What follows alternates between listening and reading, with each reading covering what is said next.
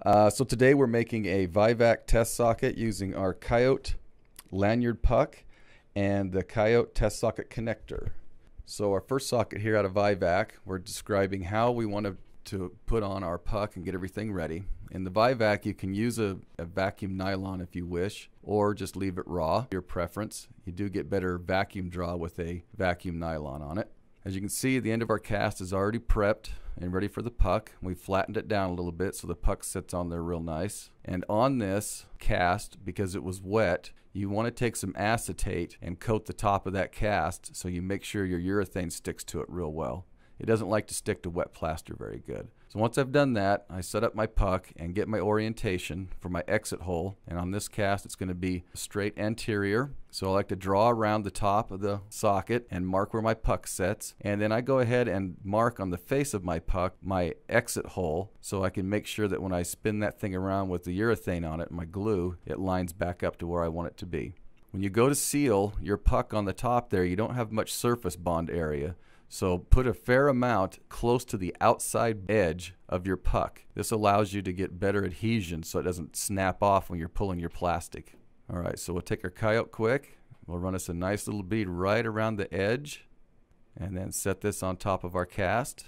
So once we set it up there, move it a little bit, get our lines all matched up, and then any excess that comes out from under the puck you want to get rid of. And if you get enough Coyote quick on there, you will get a good bond, and it should stay still through the rest of the process of plastic pulling. All right, we'll go ahead and cook our plastic and let this set up just for a minute. And now we're ready to pull. So the one thing we want to watch when we're pulling a plastic over the top of something in a blister form is make sure we get good draw around our distal end. So once I hit vacuum here, the next thing I'll do is help coax that Vivak in around the base of the lanyard puck. You can see we've hit vacuum. Everything's drawn down nice, but we need to help this up here on the distal end just a little bit. So I'll take a vacuum nylon and coax it in. And what you don't want to do is wrap it around it super tight like that and strangulate it. You just want to help coax it and keep coaxing it in nice and easy. You don't want to thin out that plastic too much. So we'll help out the base, and then we'll look at where our exit hole tooling is, where our strap's going to go through, and make sure that that has a nice little seal to it. Makes a good model. And we'll go ahead and double check our notches that are cut in the puck to make sure that the plastic is drawn into it real well. This will lock it into your socket. You won't have any trouble with it spinning or moving. There, now we've got a nice seal. We'll let this cool off. We'll sand it and cut it out and get it ready for the next step, which is gluing on our Coyote test socket connector. Cut out your socket in your usual manner.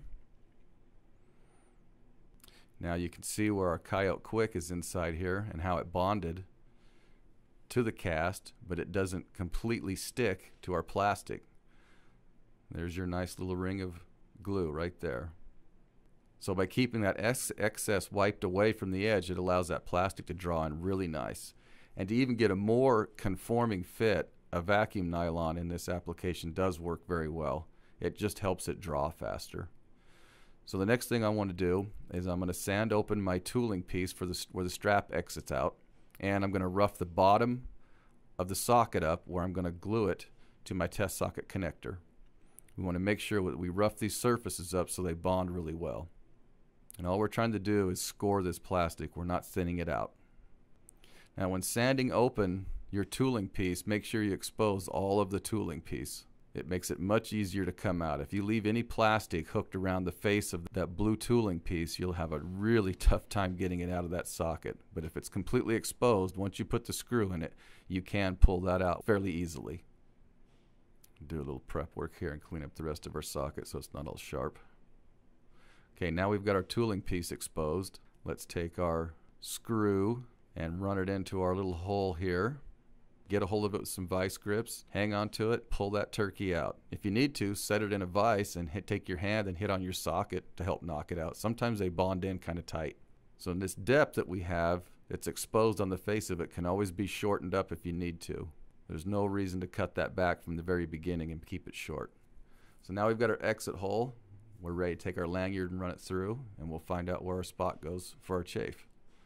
But before we do that, let's get our test socket suction connector glued on. On this suction connector, you want to make sure that you rough this up thoroughly so it makes a good bond to your Vivak. I've taken this over to the Troutman on my roughest wheel and run it on slow and really scored the face of this plastic. Then I've got a piece of 24 grit here that I've run across the top of it to scratch it up even more. It's not just a matter of dulling it, it's actually getting good scratches in it. Then I like to take a utility knife with a sharp blade and score it even more. These deep scratches help the urethanes get inside there and really make a good bond. The last thing you want is for this thing to break off when a patient's standing on it. Don't be afraid of over prepping this part. And you can really see how that's scored.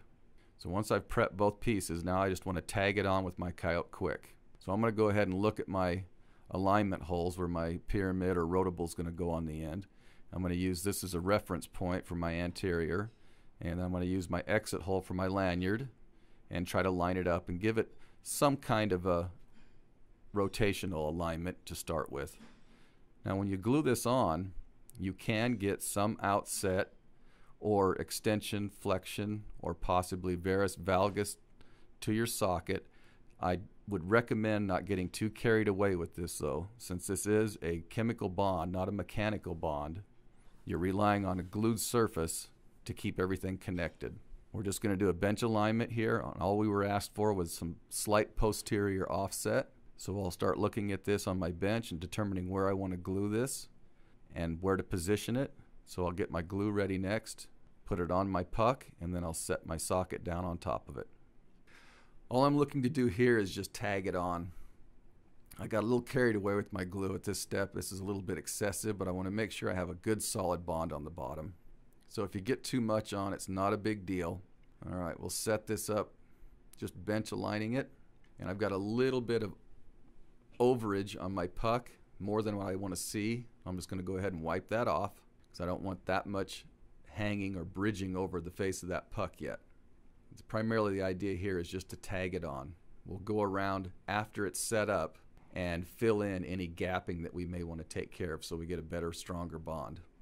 All right, let's let that set for a minute or two so we don't move around our alignment. Grab up a new mix tip and get ready to shoot this edge. So what I'm looking at here is any voiding that may be around it.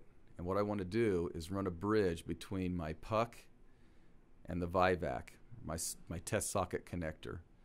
And I want to make a nice connection up onto that Vivak so it makes a really good bond.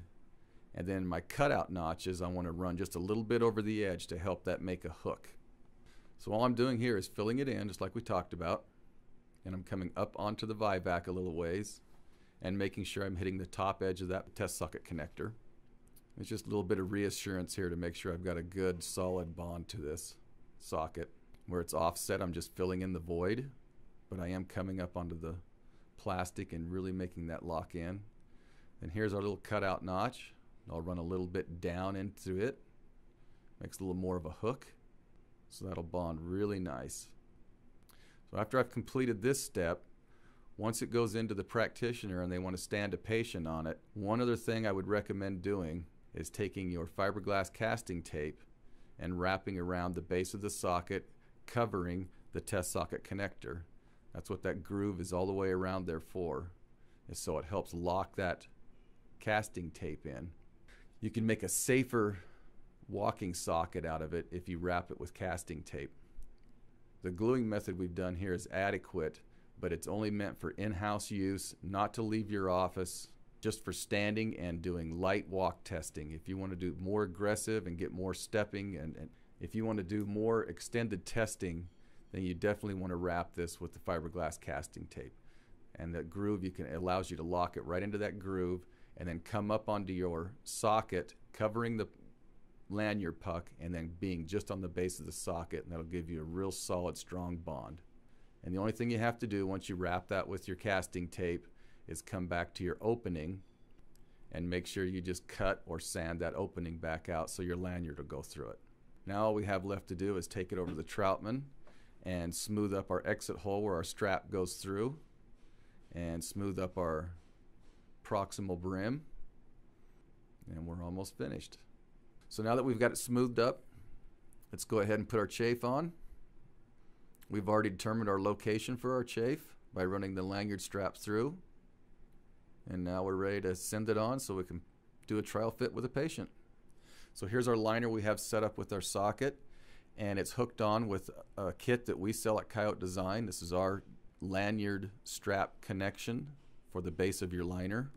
You can see it right here. It's very minimal in size, very sleek in design. And we'll just run our strap through and do a double check, make sure everything's nice and straight. It's exiting through our hole properly.